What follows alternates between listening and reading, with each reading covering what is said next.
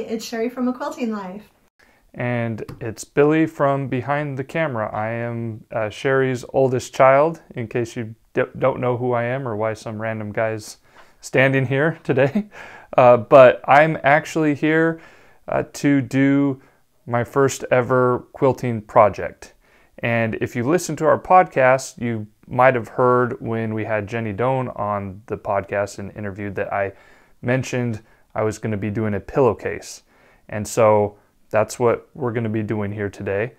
I have to mention before we start that when my mom started her blog and into the quilting industry, I don't know, was that like 2008, 2009? 2008. If you had asked me then, I guess that's 13 years ago now, if I would ever be doing a video or anything to do with quilting, I would have told you there was a 0% chance. But here I am today, so you never know where life is going to take you. That's right. But my mom is going to walk me through it all step by step, and we have the materials and everything here, so wish me luck. Here we go. Okay, yeah, Billy's going to make a flannel pillowcase with gray plaids, and I'm going to make a holiday pillowcase, and we're going to use the American Patchwork and Quilting method, and we'll just get started now. Okay, so as I mentioned, we're going to use the APQ Challenge pillowcase method, and you might not know a lot about this, Billy, but they have been making their initial goal was to make 1 million pillowcases, and so they developed this free pattern. I'll link to it, and people have been making this for years and donating these pillowcases to hospitals, and so it's been really fun. I actually went on a retreat one time at APQ, and we made as many as we could in an hour. Oh, wow. It was super fun. Okay, so you're going to take your contrast fabric first. Okay, and this is contrast? Yep, that's your contrast for like the edge of the pillowcase. Okay. And you're going to lay it out flat on the mat with the right side of the fabric up. Okay, I heard you say that a lot. Right side is this side, and this is called the wrong side. side? All right. Yep. Okay. I've learned a lot over the last couple of years. Okay, now, and I've already cut Billy's pieces for him according to the pattern. Oh, okay. So now you're going to take your pillowcase fabric and you're going to line up the top edge, but you're going to put the right sides together. So the wrong side is going to be up. Is up, okay. And you'll be able to tell which way to line them up. So like this? Yep. And first you just want to kind of lay them together so that they line up, and then I think you should put a few wonder clips in to hold it together while we do the next step. Okay. I'll just put some clips out. Maybe clip it every 6 inches. All right. Do you put them at the end too? Yep. Or Yep. Okay. Just so that it kind of stays together while we do the And next if it's step. not perfect, that's okay? Well, you want to keep these edges lined up as closely as you can. Okay. So this is Billy's first time using a wonder clip. Yes. I guess my mom didn't trust me with the rotary cutter to cut this. No, I did not. If you heard on the podcast stories of my dad using the rotary cutter and going right through the mat. Yes. Maybe that's why. I don't know. And also, you can use pins here, but honestly, wonder clips are a lot easier, and you're also not going to stick yourself with a pin. So this is just one of those notions that I really, really recommend. Okay. The next step is you're going to start at the bottom of this, and you're going to roll it. And you're going to just roll it all the way. Just like this? Yep. Okay. And to me, this method of making a pillowcase is just genius. Okay, now that you can see your contrast fabric under there, you want to roll it maybe just one more time. Up here? Yeah. Okay. Okay, now actually we're going to have to back up a little because we're going to sew a seam and we don't want this to get caught in the seam. Okay. So maybe roll it again and make it narrower. Okay, so tighter. Yeah. Tighter roll. Yeah, that's going to be better. Okay. How's that? Yep, that should be good. Okay. Now you're going to bring this, and you're going to bring it up. So you're going to make a sandwich. That roll is going to be in the middle, and you're going to clip this. So now you have 3 pieces clipped all the way across. Okay. And because you're going to sew a seam up here, and you want to not sew any of the pillowcase in that seam. It's just going to be that 2 edges of the contrast and the one end of the pillowcase, but not this part of the pillowcase. Okay. And you might want to add a few more wonder clips and make sure all those edges are really, really lined up. So like right here, I don't even know, because I'm in front of the camera now, I don't know if it can see it, but is that too far off? You want them as close together as you can. As possible? Yep. Okay. Even if you have to unclip it and kind of adjust it. Yeah. I feel like I can do that right here. Yep. This is just an example of when pinning is a really important part of the process.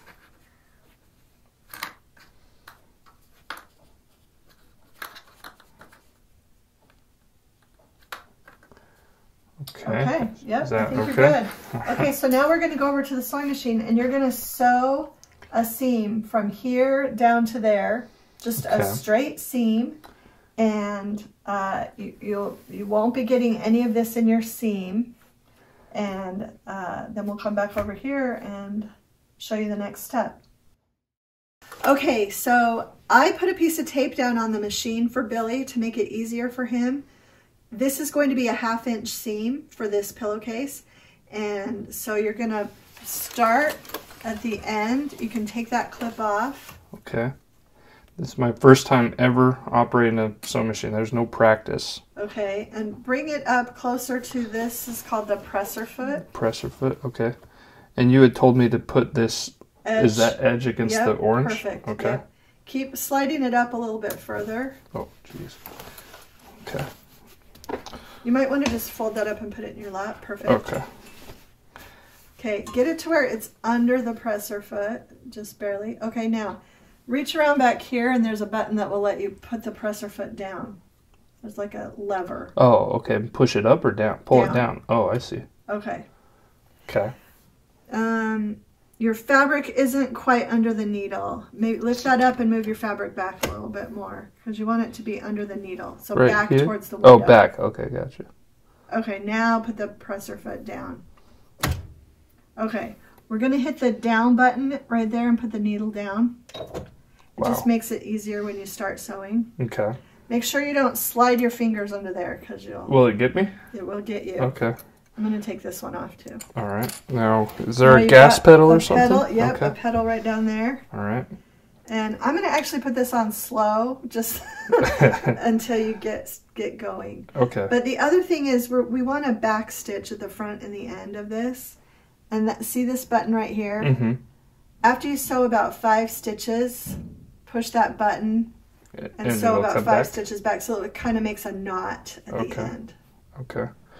All right. So am I good to go? Yep. Push on the pedal. Do I just put it all the way pedal to the metal, or? About halfway. Okay.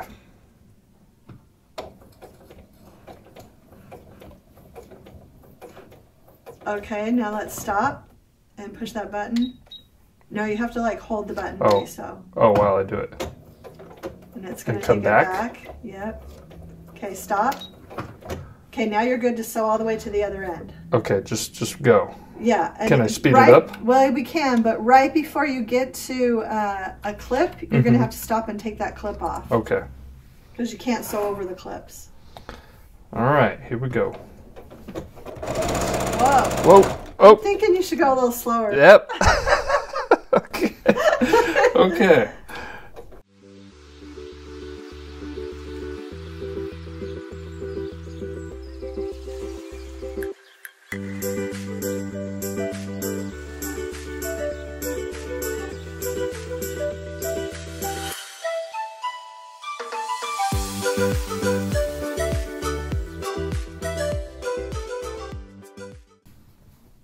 All right, I think I'm right about there. Yeah. Whoa. Sorry. Am I gonna break something? No. I feel like... Okay, maybe go slower so you can just keep it lined up with the tape.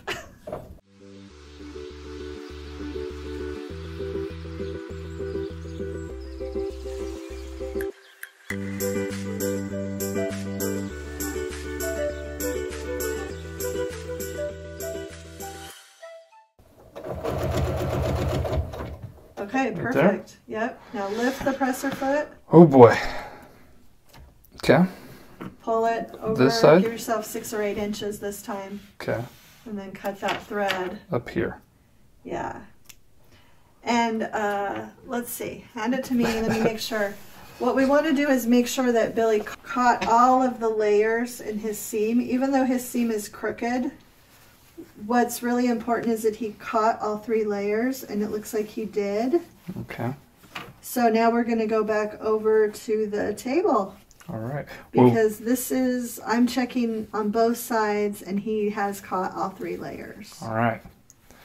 Okay. I have room for improvement. So, well, there's a couple more seams to sew, so okay. You'll get some more practice soon. So we are back, and I checked all of Billy's sewing, even though his line wasn't completely straight. The thing that matters is that you catch all 3 layers in your seam, and he did that. I checked it on both sides. So now you're going to turn out, and you're going to pull that section that you rolled out from this edge of your pillow. Okay. And it just go slow. Just grab the middle section. And just start pulling it. And try to pull it out. Okay. Yeah. If anyone can see those seams too, that it should make everyone feel better about their seams. Yeah. So let me just get it started for you. So you gotta maybe I'll pull it out like that. Gotcha. And you're gonna pull it away from this part. Gotcha. Now I was making that way too complicated. Yeah. Is that okay? Yep, you're doing great. Okay. Like I said, I don't know who thought of this method, but it sure is neat because it gives you a completely finished edge on your pillowcase so that there aren't any raw edges, and you can wash it and it won't unravel. All right. Okay, and now just kind of like pull it all out. Okay. And now you can see kind of what your pillowcase is going to look like. See, this is your edge. The top up here. Right. Okay. And so now we're actually going to go over to the ironing board. Let me show you what I did with mine. I sewed mine. You're going to press so that those seams that you sewed are pressed toward this section. So you're going to press it on one side that way and the other side that way. So when I'm over there, I'm pushing it towards this top thing. Towards this, yeah. And so we're just going to press it, because see how Billy's is just, it's fine, but it's not pressed. So we're going to press it so that it is really nice and flat. And then something that I like to do, this isn't in the pattern, but I like to do a top stitch just right here, a 1/4 of an inch away. Just use the edge of my foot and sew a little seam, and it just kind of gives it a nice finished look. So we're going to do that, and Billy's going to go over to the iron and press his.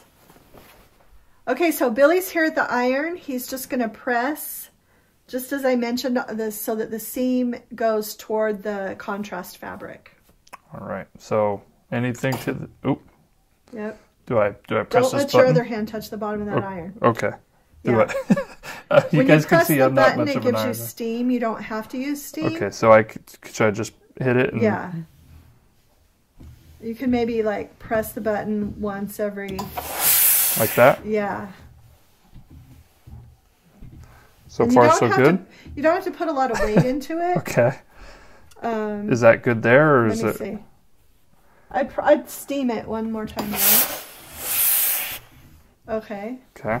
I move it over. Set the iron down. Set it down. Yeah, and then move your pillowcase over so you can finish pressing all the way to the end. Should I have turned...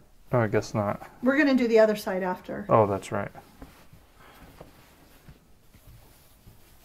So I guess right about here.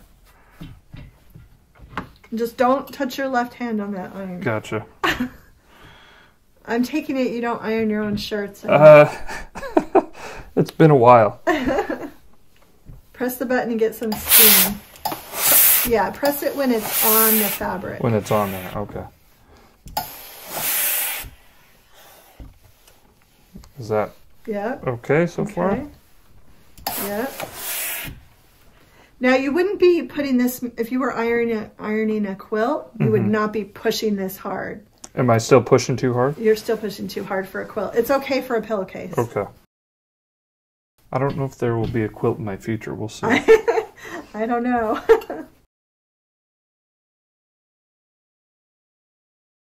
Okay. Now you're going to flip it over and do the same thing on the other side. Okay. So that both sides have been pressed.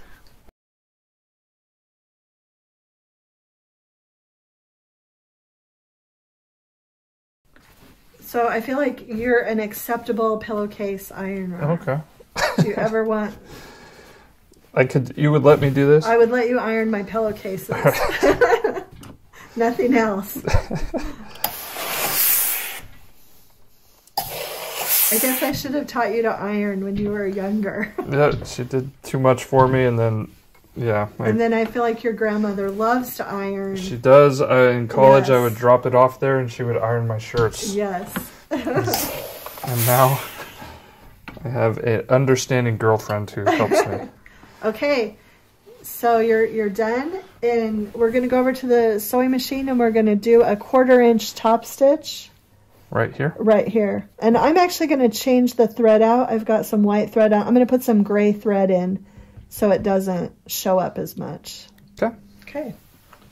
Okay, so Billy's going to sew a top stitch now, just a 1/4 inch, and he's going to keep the right side of the presser foot on the seam that he just pressed. Okay, I'm going to slow it down just a touch. Slow it down just a touch, yeah. I just sewed mine, so I had it on high speed.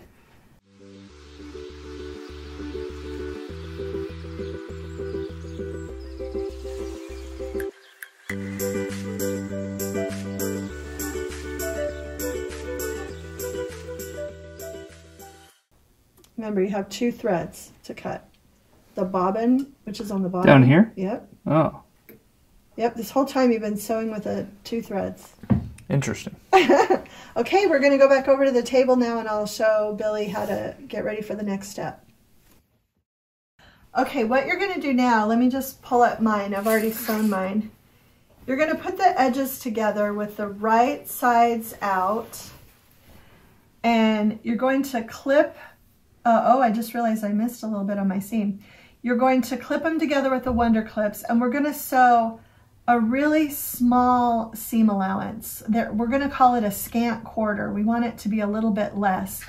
But anyway, this is called a French seam, and what it's going to do is make sure that we don't have any raw edges on our pillowcase. So you're going to clip those long edges, and then you're going to go and you're going to sew just this scant 1/4 inch seam.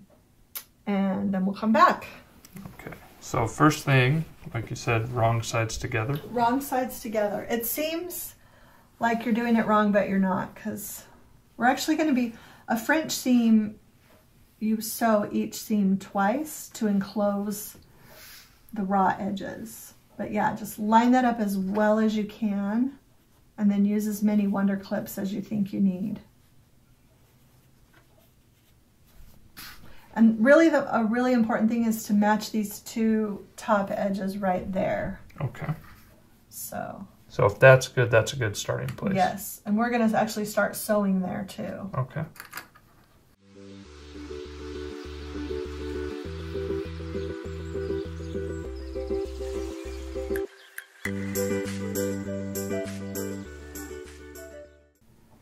Okay, so Billy's going to go over to the sewing machine now. He's going to start on this end. He's going to back stitch on this end. He doesn't really need to back stitch on the other end because it's going to be sewn later. And he's just going to sew a scant 1/4 inch straight seam. Okay, so my mom's instructed me where to go, and what was the name of the stitch again? It's a scant 1/4 inch seam. Scant 1/4 inch seam. Okay, so here we go.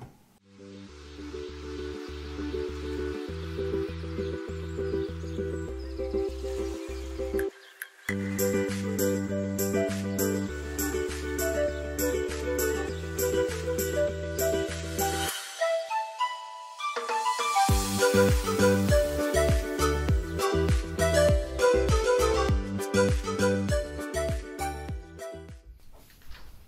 so Billy's back from the sewing machine and he checked and he caught the pillowcase in all of the parts.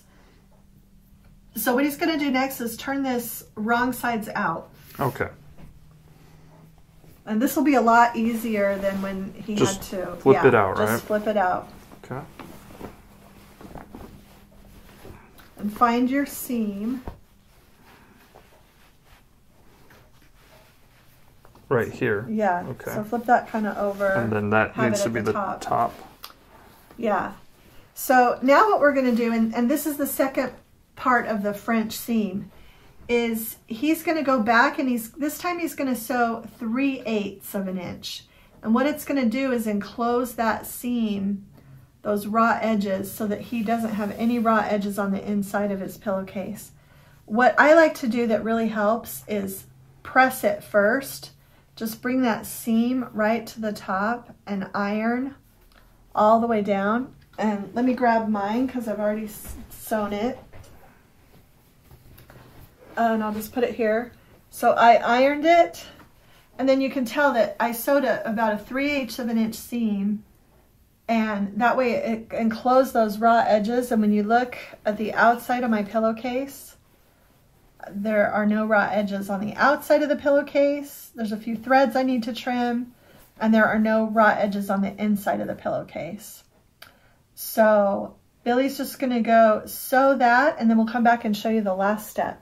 And I will say, you guys have seen me sew now a few times in this video, so I'm going to go in the honor system just for time's sake and go do that, but we'll be back after I do that. Okay. All right, so here is my finished seam, and even though I didn't record, I felt like, I'm not lying to you, I think that was my best job so far. Yeah. I didn't get too far off and everything, so. Yeah, and he sewed a little faster, which I think maybe actually helped stay straighter. Yeah, I think so too. So now I think now I'm ready to turn up the speed. Okay, so turn it right side out now. Okay. We're actually going to just do the same 2 steps that we just did to make a French seam on the bottom of the pillowcase, and then we will be done. So the hard part is all done. Will it be up here? Yep. Okay. I can see the light at the end of the tunnel. Yes. Yeah, so you're just going to clip these edges. Okay. And you're going to sew a scant 1/4 inch seam and turn it wrong side out and sew the second step of that French seam, and then it will be done. Should I line it up again with this seam? Yeah, line up that seam. That's standard practice, I'm guessing. Yeah. And then you probably only need 5 clips or so. You don't need to put them so close together since this is a shorter edge. Okay. It's not going to be as difficult to... But then be sure you turn it over and make sure those edges are lined up on the other side. Okay. Okay.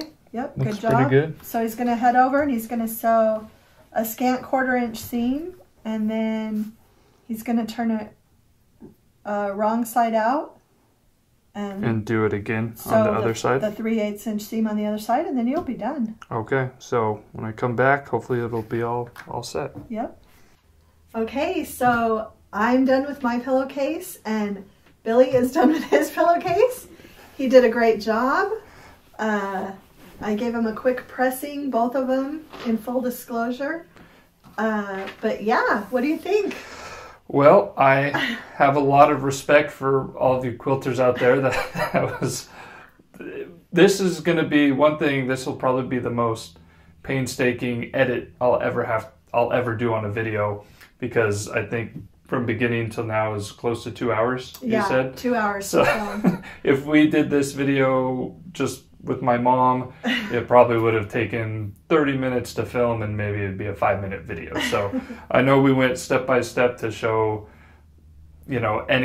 someone who's never done any quilting before, this is what it looks like and this is what it takes. So I do have a lot of respect for quilters now, but overall I am pretty happy with the finished product. I think I got better as I went, as with using the machine and everything. Right. Yeah, he got better. And the other thing is too, flannel is a little bit more tricky to sew with. The feed dogs don't pull it as easily. And so you were sewing your first project with fabric that doesn't glide as easily as quilting cotton. So if you made a regular cotton pillowcase, it would have been much easier. Okay, well then that makes me feel a little better too. Yeah. But yeah, overall I'm pretty happy. So I'm going to be putting this to use, and we'll see where it goes from here. I don't know. Okay, well, if you enjoyed this video, please share it with a friend, hit the like button, and subscribe to our channel if you haven't already. Thanks so much for stopping by.